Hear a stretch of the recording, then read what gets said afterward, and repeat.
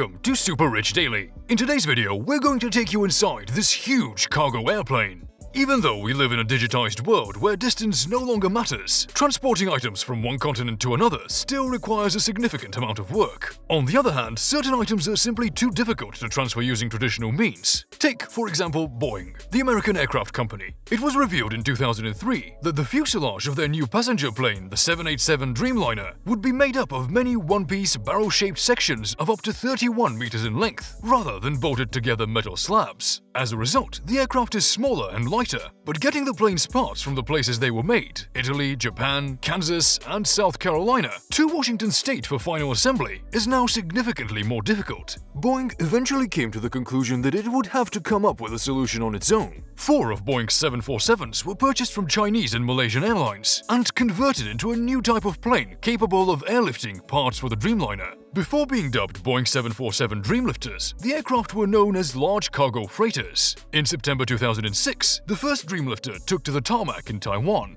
It was taken to Boeing's Seattle facility for flight testing. N747BC was the registration number.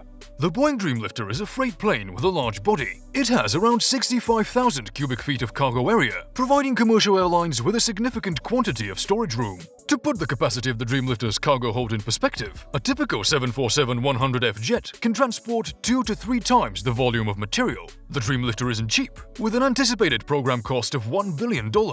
It does, however, have some amazing characteristics and features that make it an appealing option for commercial airliners looking for a cargo jet. It is a massive vessel measuring over 235 feet long, but also 70 feet high.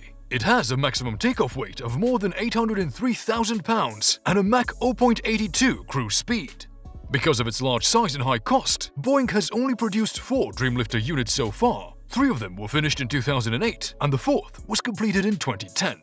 We used a saw to split the fuselage in half. Then we removed the tail and built a 3-meter portion at the top to make room for the 787 sections, David Beck, a Boeing engineer, confirms. The tail of the craft is hinged to the rest of the fuselage, allowing it to swing open once cargo operations begin. Before the plane takes off and goes to its next destination, Dreamlifter components pass through the plane's open tail on a system of rails.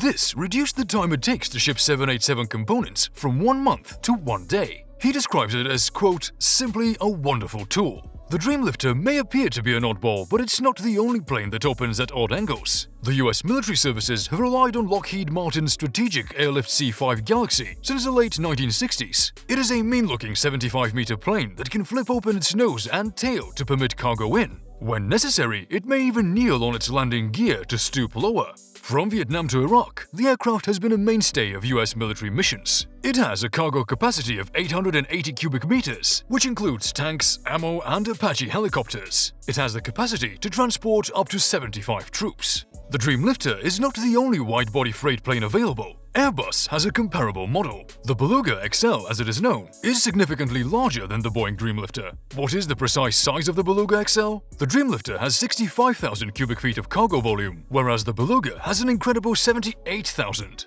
The Dreamlifter was the biggest freight aircraft when it was first introduced. The Beluga XL, on the other hand, currently holds this honor. The Dreamlifter Boeing has played a critical role in the corona outbreak. It has been used to transfer crucial medical supplies that were in severe need. Against the COVID-19 epidemic, the supplies were distributed to frontline healthcare professionals. Boeing wants to assist local communities as well as the brave healthcare staff who are working tirelessly to stop COVID-19 from spreading. Additional aircraft transport operations will be possible in the future thanks to the Boeing Dreamlifter. The company is now often in contact with US government officials to discuss the best ways to help the most vulnerable regions. Have you ever gotten a chance to view a Boeing 747 Dreamlifter up close and personal? Let us know what you think and what you've learned in the comments below. Thank you for watching this video, and I'll see you next time.